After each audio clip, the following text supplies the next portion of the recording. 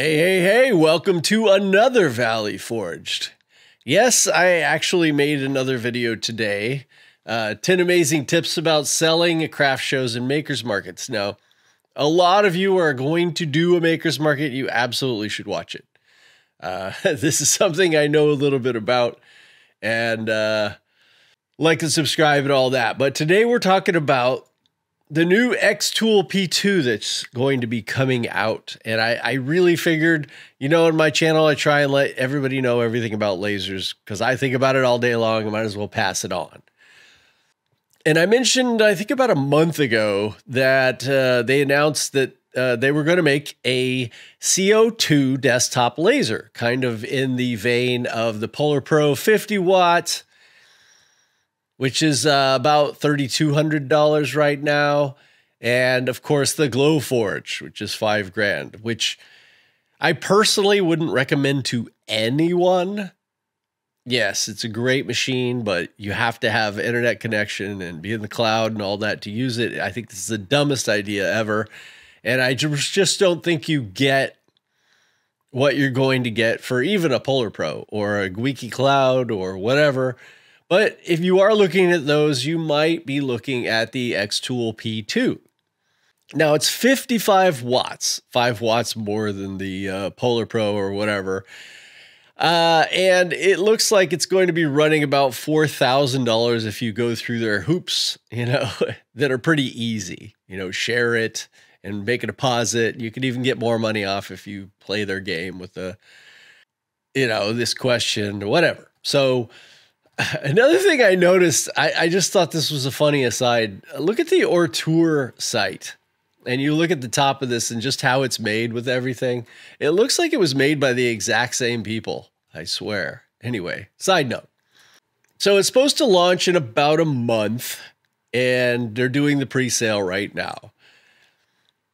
So a lot of people are going to be thinking, should I jump into this machine? Well, I wanted to go over all of this with you little by little, and we will see what might or might not make sense for you. There are some red flags that jump out at me, but there's some other things that are really amazing.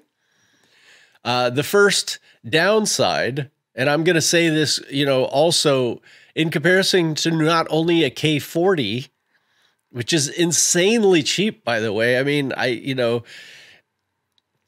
for under $1,000, you're going to have a 60 watt CO2 laser, but it's not going to have all the functionality that you're going to have with this, right? But you're going to pay, this is going to pay 3 times more.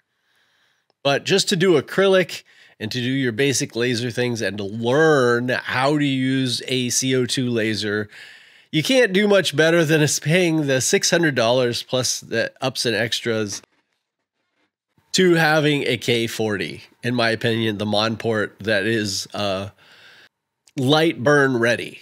But 26 by 14 inch, okay, so that's going to be bigger than the K40, but it's not incredible. It's a little over 1 foot by 2 foot.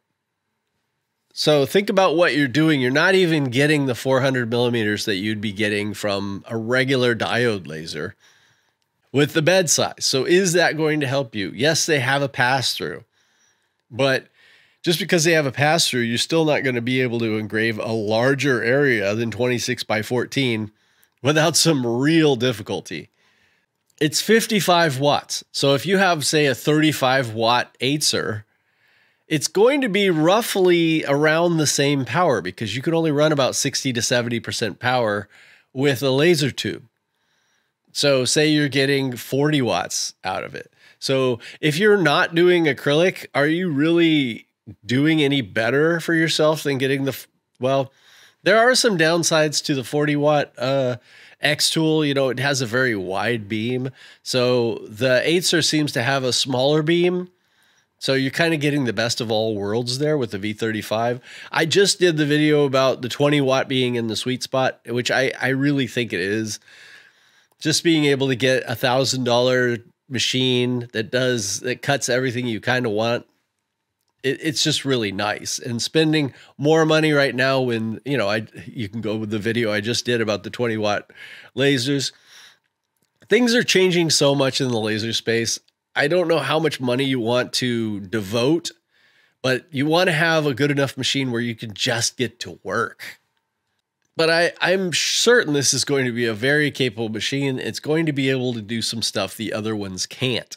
So it's something to keep an eye on. This is the video playing in the background right now. You know, 55 watt laser, dual smart cameras. So that's going to be very interesting because that is probably your one huge advantage of having this type of laser. Just being able to watch it through the computer screen and not have to lift up the lid to see where it's pointing and not have to set up your own camera. And this one's going to have a dual camera. So that's pretty cool. And xTool has come out with some pretty innovative stuff, but at the same time, they've also come out with some stuff that's completely useless. You know, the infrared, you know, and they got everybody to try and buy that. And really, which is just a frequency change. And if you watch Louisiana Hobby Guy, you can see that that can be actually done in most of your lasers anyway. They're going to be compatible with the RA2 Pro, which I hear is a very good chuck system.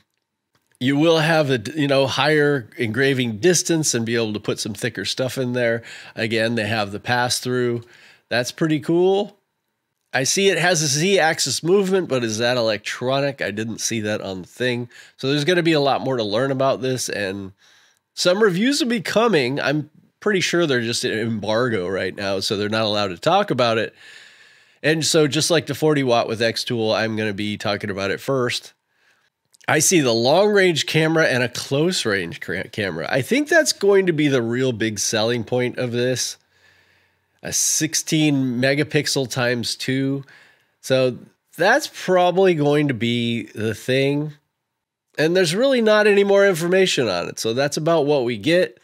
But if you are in the market for that sort of laser, you were looking at the Guiki Cloud or the Glowforge or the Polar Pro, you might want to take a look at this. But I personally wouldn't be willing to pull the trigger till I get a little bit more information. All right, so quick video. Just wanted to point that out, and I'll see you in the next one.